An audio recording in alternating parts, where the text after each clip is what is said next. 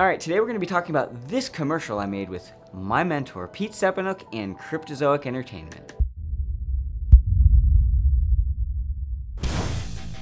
Get ready for a fistful of fun with epic Star Wars magic fight. This extreme PvP card battler has over 4 million one-of-a-kind spell combos. Earn digital collectibles and try not to die. It's complete mayhem. As you annihilate your enemies to become the ultimate hero. It's full-blown carnage with epic Star Wars magic fight. Coming soon. This commercial is a spot that I did with some of my very, very old friends and colleagues, and I'm really excited to be talking about it because it is my first motion capture project that I've done, and I want to take you through some of the process and behind the scenes of that project. Now, like I said, this was my first motion capture project that was a paid gig, so to speak. I've done some motion capture in the past, but this was the first one where I was like, you know what? Let's just flex our muscles here and give this the true college try. And I really learned a lot. We only had about 7 days to turn it around, so I think it turned out pretty well given our time constraints. The first thing that we had to make sure is that we had character models. When it comes to doing motion capture, obviously you need characters. Now fortunately, the client came to me with 3D characters and they were already built in a T-pose. They also have to be textured too, so fortunately they also came textured, so all the colors were there. I didn't have to worry about that at all. Now we needed an idea. Pete Stepanuk, who is one of my old friends and mentors, he came to me with something called an animatic. An animatic is basically a sort of timed out version of what the spot should be in a concept phase. So this doesn't look pretty. It looks like this actually. Get ready for a fistful of fun with epic Star Wars magic fight. An animatic is taking images, maybe sketches, or storyboards, or viewport animation stuff, and putting it all on a timeline timed out to the music and voiceover so that the artists, like me, have a general foundation of where to start with the process of the project. Coming soon!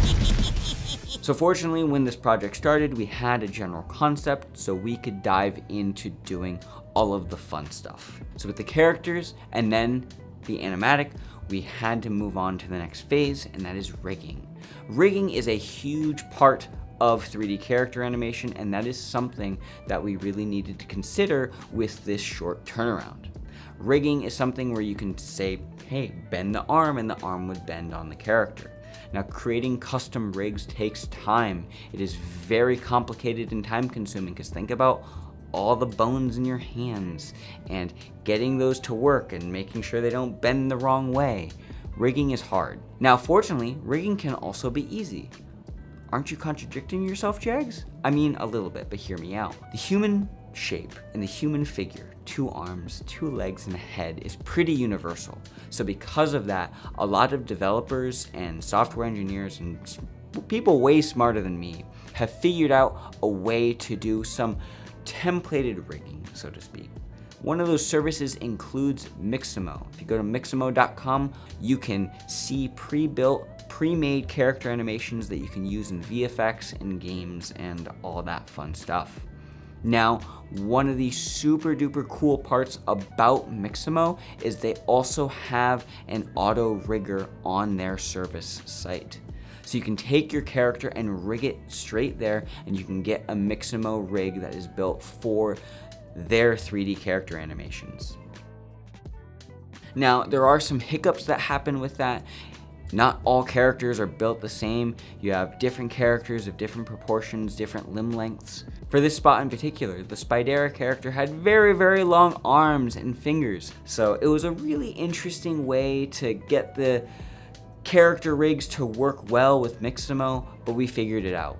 The first thing that we had to do was we had to make sure that we rigged Spidera without her cloak. The cloak was actually causing a lot of problems because the Mixamo rig thought that the cloak was part of her legs. So what we did is we deleted the cloak and then rigged her without that by filling in her torso with a cube, and then using that new animation, we deleted the cube and then reattached the cloak and rebuilt it off of the rig that Mixamo spit out. So it ended up working out pretty well. However, there's one downside about using Mixamo. You don't get facial rigs. Obviously, getting a facial rig would have made the character seem a little bit more lively, but that's a whole separate process of getting bones for the mouth and the eyes and nose and all of that stuff. Obviously, this character is stylized, so you could maybe take some creative liberties, but we only had about 7 days to turn this commercial around. Unfortunately, in the animatic, none of the shots were so close on the face that we wanted to see some of their facial details. Really, we were focusing on 3 actions: the fireball, the oh no, head is about to explode animation with Bomb Bob, and then the dancing of Spidera. So with those 3 animations, we had to start animating. Animation was actually really simple because we were doing motion capture. We used my Rokoko version 2 suit, and it was a super fun process. Fortunately, in 2022, we have things like Discord, where I was actually able to jump on the call with the producer, Pete, and he could direct me from his home. I'll like wind up, like, I got like, we do a quick wind up around your head, do like a circle, and then throw it around your head. So the green means you're recording? Yes. Okay, got it. So yeah, just like that, yeah, getting into it, yep, you got it. Here it is. Great. And he had a ton of fun being able to sit in his chair at home and just be like, Jags, do the thing, and I was able to just dance around in my bedroom. This is awesome, thanks, Jags. Yeah, no problem. Yeah, just let me know whenever you have anything put together. I'm still waiting on assets, obviously, but hopefully get those before the end of the day, and then I'll get everything to you. Great, thanks, Pete. You're the man. Okay, see you, Jags. Bye. Bye. Once we finished the motion capture process in Rokoko Studio, I really like the fact that Rokoko Studio comes with some base filters in their software so we can clean up some of the little hiccups that might happen. That includes knee popping or drifting or maybe the foot going through the floor. Fortunately, all that stuff we were able to clean up in Rokoko Studio and then bring that out as an FBX. And with that FBX, we can bring it into some 3D software and start doing the character animation. So with that FBX, I brought it into Cinema 4D. You could use Blender or Maya. I just prefer Cinema 4D. And we have to work with 2 things. First, we have to work with our target. Our target being the 3D character that we're working with. In my case, it was the characters Spidera and Bomb Bob. And then we have to work with our source, which is the motion capture animation. And the goal is to marry those 2 together. Now in Cinema 4D, the way that works is on the character, you make a character definition tag, make sure that you have the rig there, obviously. And with that rig, you can be like extract skeleton, and then basically you have the 3D skeleton of the 3D character. Then you go to your source, which is your motion capture data, and you do the same thing. You extract your skeleton, and then you create something called a solver, and it basically says, hey, motion capture data, apply yourself to the target character. And with that, we get the character animated. How cool is that? It's super simple to just get our 3D character animation mocap data and put it on our character. So from there, we could export the data from Cinema 4D and bring it into Unreal. Once the character is in Unreal, we can drop it in a sequencer being where we can do animation. And fortunately, the way Unreal reads that data is it just comes in as a single object, and we can load up the animation and begin playing it back in real time. After that, we drop it into the level and the scene, and we can start doing our camera cuts. Now, those camera cuts could be way more complex, but we were trying to follow the animatic, so the final animation ended up looking like this.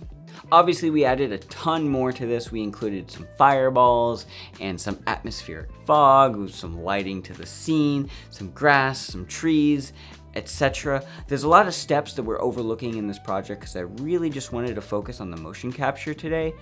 But I hope you learned something about the process of this. When it comes to doing motion capture, the first thing is you need some sort of character to animate and some sort of concept to work with.